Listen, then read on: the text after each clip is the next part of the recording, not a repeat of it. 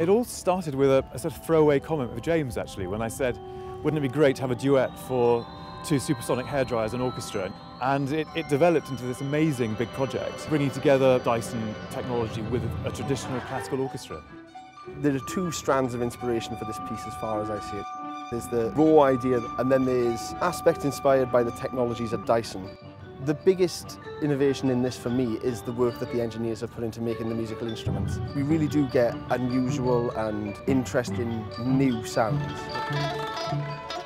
So that was really exciting to see that process and speak with the engineers. So we need to treat them as part of the musical ensemble that we are working with. To share a stage with, let's call them Dyson music machines, is really thrilling. I don't know of any other orchestra or composer who's tried to do this before. What's important to know is that's not the final version, that's just a snapshot of it, and it'll be there more obviously by February the 18th. To make a piece with sounds that have never been heard before is incredible.